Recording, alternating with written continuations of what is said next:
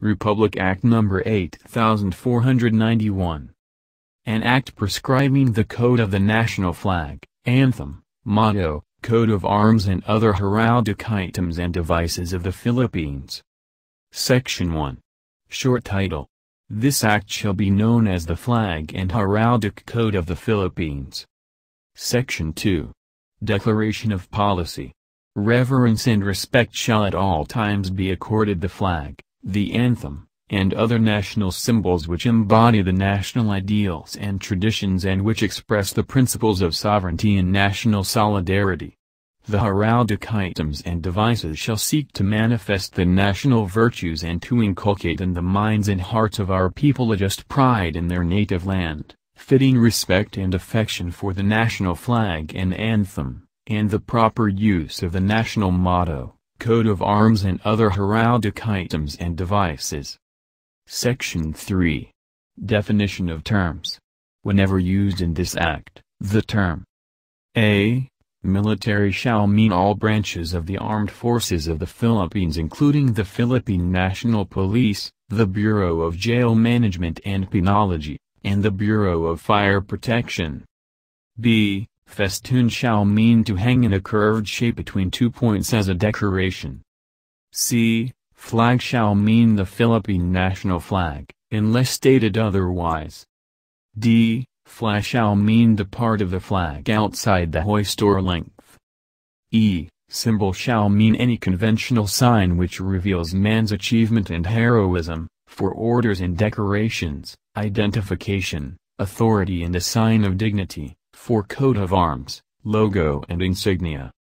F. Half-mast shall mean lowering the flag to 1/2 the distance between the top and bottom of the staff. G. Hoist shall mean the part of the flag nearest the staff or the canvas to which the halyard is attached. H. Inclement weather shall mean that a typhoon signal is raised in the locality. I. National anthem shall mean the Philippine national anthem. J. Official residences shall mean Malacanang, and other government-owned structures where the President resides, and other structures occupied by the Philippine consulate or embassies abroad. K. Places of frivolity shall mean places of hilarity marked by or providing boisterous merriment or recreation, and L. Institute shall mean the National Historical Institute. Chapter 1. The National Flag. A design of the national flag. Section 4.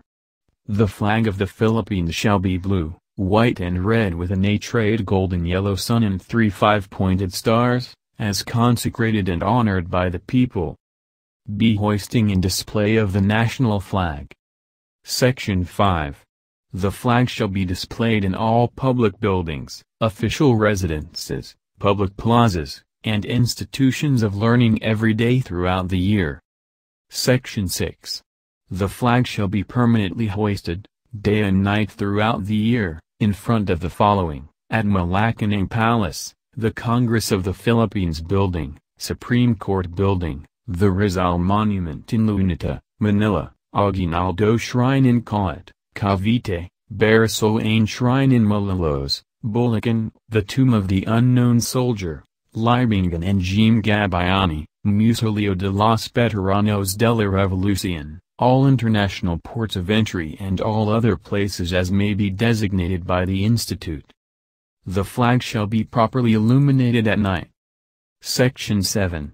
The flag shall also be displayed in private buildings and residences or raised in the open on flag staffs in front of said buildings every April 9th, Araw and G. Kajitangan, May 1st, Labor Day, May 28th, National Flag Day, to June 12th, Independence Day, last Sunday of August, National Heroes Day, November 30th, Bonifacio Day, and December 30th, Rizal Day, and on such other days as may be declared by the President and/or local chief executives.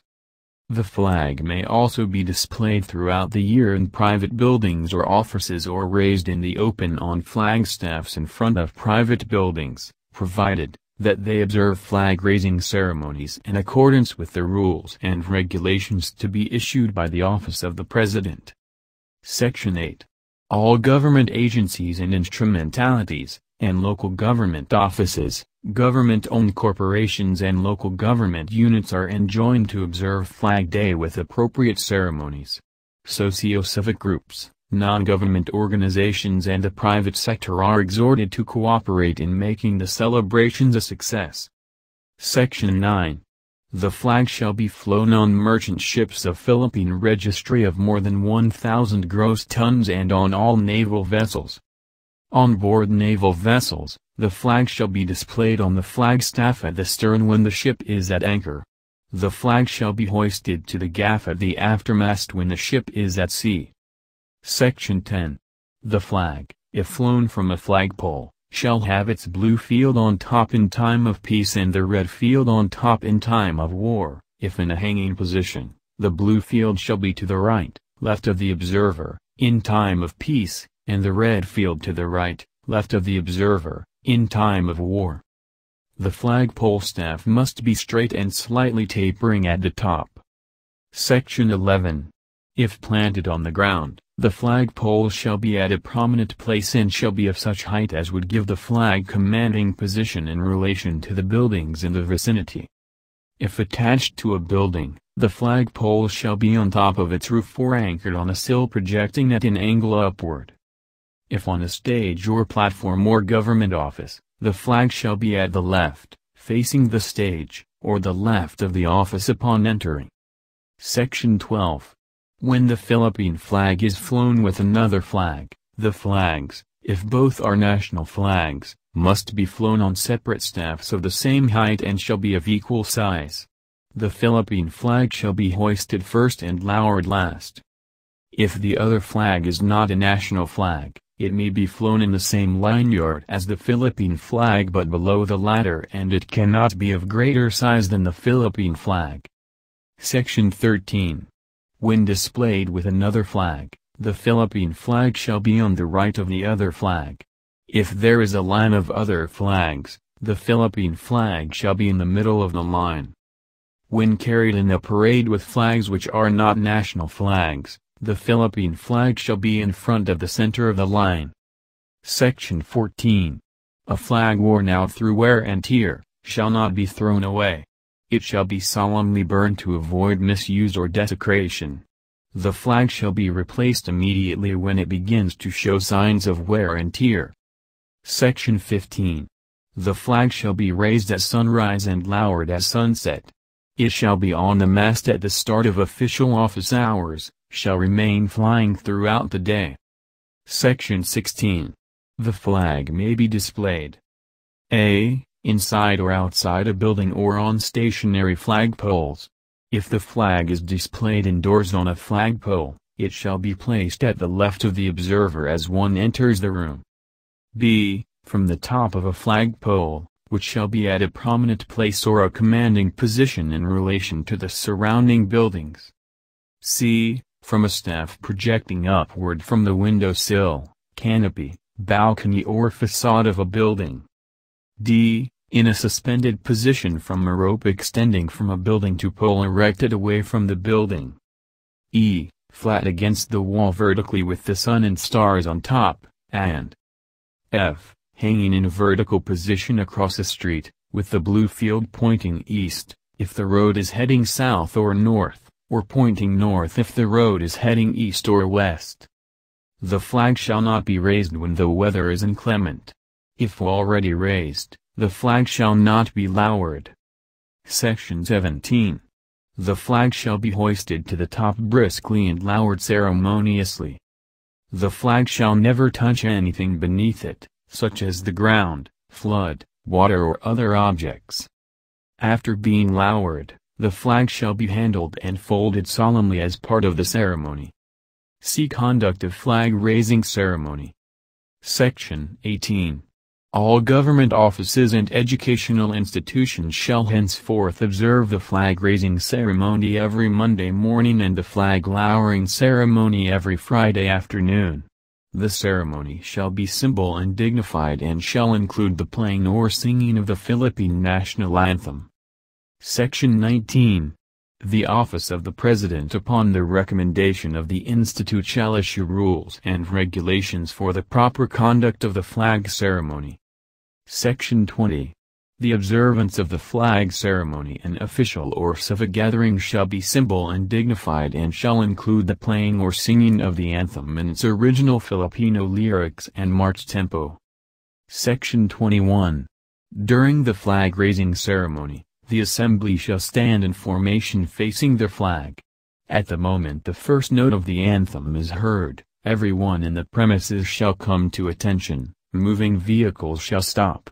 All persons present shall place their right palms over their chests, those with hats shall uncover, while those in military, scouting, security guard, and citizens' military training uniforms shall give the salute prescribed by their regulations, which salute shall be completed upon the last note of the anthem. The assembly shall sing the Philippine national anthem, accompanied by a band, if available, and at the first note, the flag shall be raised briskly. The same procedure shall be observed when the flag is passing in review or in parade. Section 22. During the flag lowering, the flag shall be lowered solemnly and slowly so that the flag shall be down the mast at the sound of the last note of the anthem. Those in the assembly shall observe the same deportment or shall observe the same behavior as for the flag-raising ceremony. D. Half-mast. Section 23. The flag shall be flown at half-mast as a sign of mourning on all the buildings and places where it is displayed, as provided for in this Act, on the day of official announcement of the death of any of the following officials. A. The President or a former President, for 10 days. B. The Vice President, the Chief Justice, the President of the Senate and the Speaker of the House of Representatives, for 7 days, and C. Other persons to be determined by the Institute, for any period less than 7 days. The flag shall be flown at half-mast on all the buildings and places where the decedent was holding office, on the day of death until the day of interment of an incumbent member of the Supreme Court, the Cabinet, the Senate or the House of Representatives, and such other persons as may be determined by the Institute. The flag when flown at half-mast shall be first hoisted to the peak for a moment, then lowered to the half-mast position. The flag shall again be raised to the peak before it is lowered for the day. E. Casket. Section 24. The flag may be used to cover the caskets of the honored dead of the military, veterans of previous wars, national artists, and of civilians who have rendered distinguished service to the nation, as may be determined by the local government unit concerned. In such cases, the flag shall be placed such that the white triangle shall be at the head and the blue portion shall cover the right side of the caskets. The flag shall not be lowered to the grave or allowed to touch the ground, but shall be folded solemnly and handed over to the heirs of the deceased. F. Pledge to the flag. Section 25. The following shall be the pledge of allegiance to the Philippine flag. Ako ay Pilipino. Buwag katapatang nanyanumpa. Sawadawat ng Pilipinas. At saban kanyang sinasajisag. Na may dangal, katarunganekalan. Na pinakakilos ng sambayanan. Makadayos. Makataw. Makaklikasanet. Makabansa. Such pledge shall be recited while standing with the right hand with palm open raised shoulder high. Individuals whose faith or religious beliefs prohibit them from making such pledge must nonetheless show full respect when the pledge is being rendered by standing at attention. G. Flag Days. Section 26. The period from May 28 to June 12 of each year is declared as Flag Days, during which period all offices, agencies and instrumentalities of government, business establishments, institutions of learning and private homes are enjoined to display the flag. H. Specifications of the national flag. Section 27. The flag shall have the following proportions. The width of the flag, 1, the length of the flag, 2, and the sides of the white triangle, 1. Section 28. The technical specifications shall be as follows. The blue color shall bear cable number 80173, the white color, cable number 80001, the red color, cable number 80108, and the golden yellow, cable number 80068. Section 29. In order to establish uniform criteria in the making of our national flag and to guarantee its durability by the use of quality materials, the following standards and procedures shall be observed. A. All requisitions for the purchase of the Philippine national flag must be based on strict compliance with the design, color, craftsmanship and material requirements of the government. B. All submitted samples of flags by accredited suppliers offered for purchase for government use shall be evaluated as to design, color and craftsmanship specifications by the Institute, through its heraldry and display section, which shall stamp its approval or disapproval on the canvas reinforcement of the flag samples submitted. The samples shall be sent to the Institute by the requisitioning office, not by the flag supplier, and c. the Industrial Technology Development Institute, ITDI, or the Philippine Textile Research Institute, PTRI, of the Department of Science and Technology, DOST, shall evaluate the quality of material of all flag samples and certify whether the fabric for the blue, white, red and golden yellow colors, including the canvas submitted, conforms to government requirement as to quality of the material. The samples shall be sent annually to the ID/PDRI by the manufacturer. The laboratory test results shall be submitted by the said office to the Institute. Section 30. All deliveries of the flags requisitioned by the government shall be inspected by the requisitioning agency's internal inspector and by the Commission on Audit, COA, using the flag stamped approved by the Institute as reference. Section 31. In carrying out its responsibilities under Section 4 hereof, the Institute, the ID/PDRI shall prepare guidelines to be approved by the Office of the President. Section 32. All government agencies and instrumentalities shall ensure that the requirements under this Act with respect to the standards, requisitions and delivery of the national flag are strictly complied with. Section 33. All departments, agencies, offices, and instrumentalities of the government, government-owned or controlled corporations, local government units, including barangays, shall include in their annual budgets the necessary outlay for the purchase of the national flag. I. Prohibited acts. Section 34. It shall be prohibited a. To mutilate, deface, defile, trample on nor cast contempt or commit any act or omission casting dishonor or ridicule upon the flag or over its surface. b. To dip the flag to any person or object by way of compliment or salute. c. To use the flag 1. As a drapery, festoon, tablecloth. 2. As covering for ceilings, walls, statues or other objects. 3. As a pennant in the hood, side, back and top of motor vehicles. 4. As a staff or a whip. 5. For unveiling monuments or statues, and 6. As trademarks, or for industrial, commercial or agricultural labels or designs. d. To display the flag 1. Under any painting or picture. 2. Horizontally face up. It shall always be hoisted aloft and be allowed to fall freely. 3. Below any platform, or 4. In discotheques, cockpits, night and day clubs, casinos, gambling joints and places of vice or where frivolity prevails. e. To wear the flag in whole or in part as a costume or uniform. f. To add any word, figure, mark, picture, design, drawings, advertisement, or imprint of any nature on the flag. g. To print, paint or attach representation of the flag on handkerchiefs, napkins, cushions, and other articles of merchandise. h. To display in public any foreign flag, except in embassies and other diplomatic establishments, and in offices of international organizations. I. To use, display or be part of any advertisement or infomercial, and J. To display the flag in front of buildings or offices occupied by aliens. Chapter 2.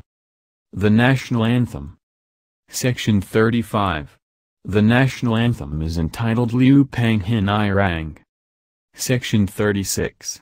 The National Anthem shall always be sung in the national language within or without the country. The following shall be the lyrics of the National Anthem. Please refer to the written copy of Flag and Heraldic Code. Section 37. The rendition of the National Anthem, whether played or sung, shall be in accordance with the musical arrangement and composition of Julian Felipe. Section 38. When the National Anthem is played at a public gathering, whether by a band or by singing or both, or reproduced by any means, the attending public shall sing the anthem. The singing must be done with fervor. As a sign of respect, all persons shall stand at attention and face the Philippine flag, if there is one displayed, and if there is none, they shall face the band or the conductor. At the first note, all persons shall execute a salute by placing their right palms over their left chests. Those in military, scouting, citizens' military training and security guard uniforms shall give the salute prescribed by their regulations. The salute shall be completed upon the last note of the anthem. The anthem shall not be played and sung for mere recreation, amusement or entertainment purposes except on the following occasions. A. International competitions where the Philippines is the host or has a representative. B. Local competitions. C. During the signing off and signing on of radio broadcasting and television stations. D. Before the initial and last screening of films and before the opening of theater performances, and E. Other occasions as may be allowed by the Institute. Section 39. All officials and employees of the national and local government, and any agency or instrumentality thereof, including government-owned or controlled corporations, privately owned entities or offices displaying the national flag and government institutions of learning are hereby directed to comply strictly with the rules prescribed for the rendition of the anthem. Failure to observe the rule shall be a ground for administrative discipline. Chapter 3. The National Motto. Section 40. The national motto shall be Makadayos, Makatao, Makaklikas and Admakabansa. Chapter 4. The National Coat of Arms. Section 41. The National Coat of Arms shall have palwees of 2 pieces, azure and gules, a chief argent studded with 3 mullets equidistant from each other, and, in point of honor, ovoid argent over all the sun rayant with 8 minor and lesser rays. Beneath shall be the scroll with the words Republica ng Pilipinas, inscribed thereon. Chapter 5. The Great Seal. Section 42. The Great Seal shall be circular in form, with the arms as described in the preceding section, but without the scroll and the inscription thereon. Surrounding the whole shall be a double marginal circle within which shall appear the words Republica ng Pilipinas. For the purpose of placing the Great Seal, the color of the arms shall not be deemed essential but tincture representation must be used. The Great Seal shall also bear the national motto. Section 43. The Great Seal shall be affixed to or placed upon all commissions signed by the President and upon such other official documents and papers of the Republic of the Philippines as may be provided by law, or as may be required by custom and usage. The President shall have custody of the Great Seal. Chapter 6. Official Seal and other heraldic items and devices. Section 44. Any government entity, including the military, may adopt appropriate coat of arms, administrative seals, logo, insignia, badges, patches, and banners, and initiate awards, citations, orders or decorations, as may be authorized by Congress or the office of the President. Section 45. Such heraldic devices and items shall be filed with the Institute for recording and evaluation as to precedents, design, customs and traditions. The Institute shall promulgate the corresponding rules and regulations which shall be submitted for approval to the office of the President or to Congress. Section 46.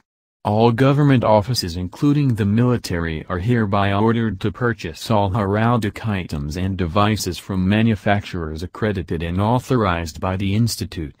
Such items and devices shall be subject to inspection by the purchasing agency's internal inspector and the co-representative using the design and specifications approved by the office of the President or by the Congress, through the Institute.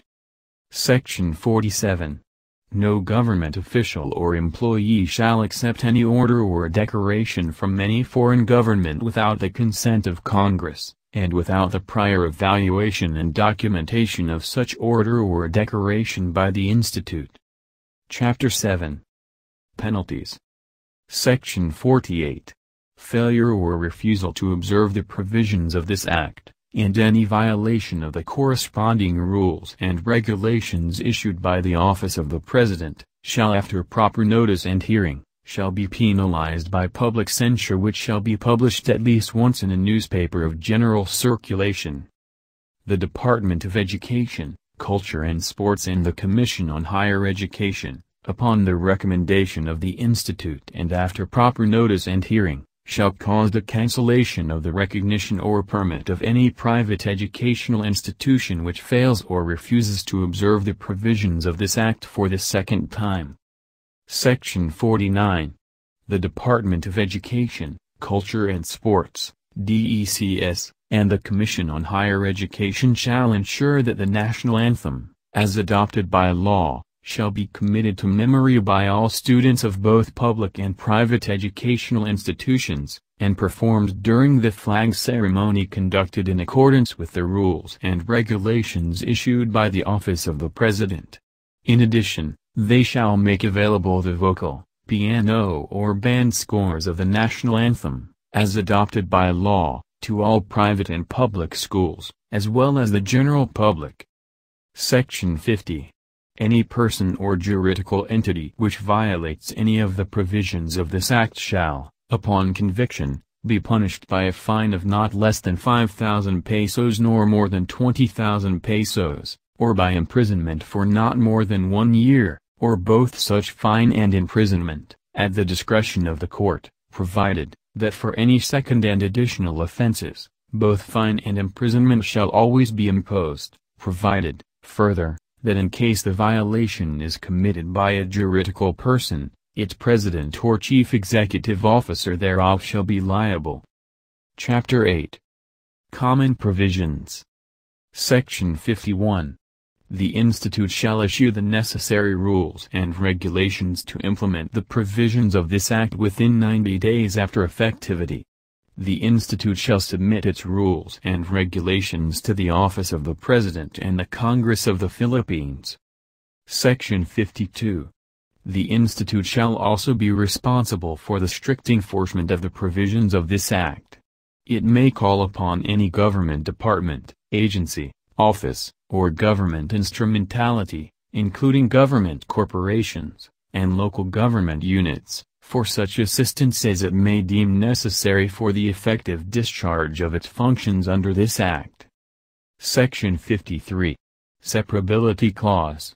If any provision, or part hereof, is held invalid or unconstitutional, the remainder of this Act not otherwise affected shall be valid and subsisting. Section 54. Repealing Clause. Any law, presidential decree or issuance, executive order, letter of instruction, administrative order, rule or regulation contrary to, or inconsistent with, the provisions of this Act is hereby repealed, modified, or amended accordingly. Section 55. Effectivity. This Act shall take effect 15 days from the date of its publication in the Official Gazette or in at least 2 newspapers of general circulation. Approved, February 12, 1998.